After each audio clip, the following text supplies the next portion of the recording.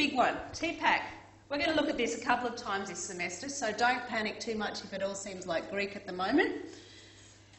TPACK is a big concept, but really at the heart of it, what it is the ability for a good teacher, a teacher that understands what they've got to teach and the way they've got to teach it, and they understand how technology impacts that. So that's basically essentially what TPACK is. It's a teacher that knows what good teaching is and how to use technology to enhance that teaching. It's about, repurposing existing technical tools for use in class. ICT generally is not education based. So teachers that want to use ICT in the classroom have to be able to repurpose it, which takes some technical knowledge. So TPACK consists of 3 separate areas, and they've been studied for two of these areas have been studied for a long time. Content knowledge is about the knowledge that a teacher has of the subject that they're teaching. So particularly in secondary setting, science teachers know science. They know scientific theories, they know scientific method. They probably don't know so much about art theory, although, correct me if I'm wrong, but their main area of focus is scientific methods and theories. In primary school, it's a little bit different because primary school teachers kind of need to be all over everything. But in a secondary school, content knowledge is quite specifically subject-based. Pedagogical knowledge is the knowledge of teaching. So it's about how to teach and how to teach well. It's about how learners learn. It's about how classroom management works, behaviour management, how to structure lessons so that they'll be effective, how to motivate students, how to group students. All of those sorts of things are pedagogical knowledge. And technological knowledge is about knowing IT. It's not just knowing how to turn a computer on or create a PowerPoint. It's about knowing how technology works, knowing when it's good, when it doesn't work so well, when it's going to get in the way of what you need to do, and the knowledge of being able to apply technology knowledge across lots of situations. If you know how to use Wikipedia, for example, you'll know how to use another kind of wiki. If you know how to use a PowerPoint presentation type program, you can probably pick up any other presentation program and figure out how it works. That's a bit like what technology knowledge is. PCK, or pedagogical content knowledge, is about knowing what to teach, when to teach it, and how to teach it. So it's about sequencing content so that you're not teaching 3-digit multiplication before you teach simple times tables. It's about knowing what order subjects need to be going in. It's about adapting your teaching content to the different learning styles of your students. It's not something that you need to learn. You probably know this already as good teachers, and you'll learn that more as you go through your degree. But the content that you teach influences the way that you teach it, and the way that you teach influences the content. If you're a PE teacher, you're probably not going to teach a motor skills class in a lecture situation. You might do a little lecture at the beginning, but the general bulk of your lesson is not going to be, this is how you throw a ball, here's the theory.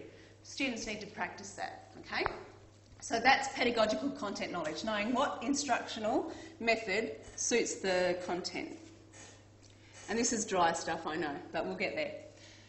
Technology content knowledge is about how the technology affects and constrains the content. So for an art teacher, there are millions of artworks available online now. So that might change the type of content that you can teach. In the past, you were restricted to the couple of posters that you might have in the classroom or the couple of books that you have in the library. Now you've got almost a whole world of art available for you online that you can share with your students. So the content that you can teach around art history or art methods changes. So that's how technology may influence content. In science, your data loggers will give you much more accurate results than you could from just observations and things like that. So that the way that you're teaching the science or the content that you're teaching in science can become maybe a bit more granular or a bit more specific. So technology can influence content and content can influence technology. And then TPK is pedagogical knowledge, which is when the technology impacts the pedagogy or the pedagogy impacts the technology. For example, if you've got an IWB in your classroom, the classroom's set up a certain way already. All the desks face the board. So it's set up in a way that really doesn't facilitate maybe things like group work and things like that. So the influence of the projector at the front of the room influences the type of pedagogy that you are able to use in your classroom.